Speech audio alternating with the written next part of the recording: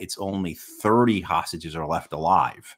You know, that shouldn't surprise any of us, right? How could these people survive with that bombing? All that bombardment. Right? I mean, now you have to remember that hundreds of thousands of Israelis were out on the streets a year ago, prior to the October 7th attacks and then the start of this genocide. So this is really a continuation of that. And these people, of course, are not saying end this genocide. They're not saying we need a two-state solution.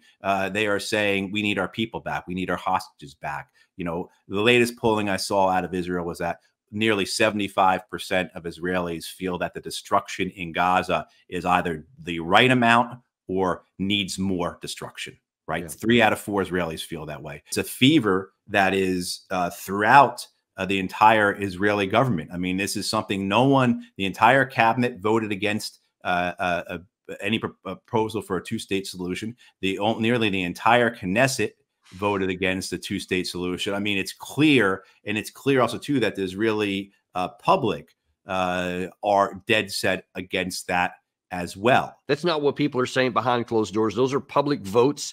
And this is what the people think. This is what their government leaders are articulating and say they want, which is in direct contradiction to stated American policy objectives, which is a two-state solution and a ceasefire. Everything that we're lobbying for, they're openly against.